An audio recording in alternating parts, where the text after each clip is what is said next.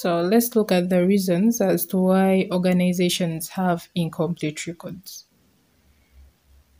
Yeah, the first reason is high costs of accounting personnel. Like, to hire an accountant for an organization, it's expensive because you are supposed to pay them like monthly.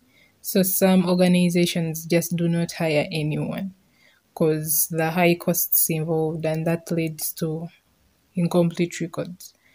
Then inadequate accounting staff, when you have like one accountant and that person has to do like everything for the organization. So they end up having fatigue. So it leads to incomplete records. They can make like a mistake and they omit some information, something like that. Then another reason is that small business owners do not appreciate the value and the role of accounting. Like, if you have like Yoka mobile money, you do not see any reason why you should prepare like books of accounts, you should prepare ledgers, trail balance, income statement.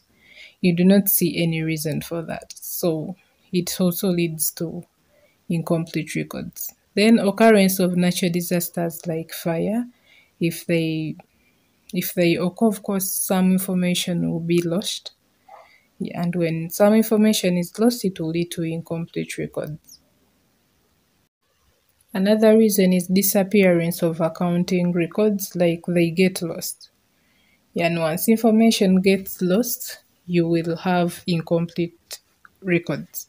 Then lack of professionalism, whereby the people who are keeping the books of accounts are not professionals.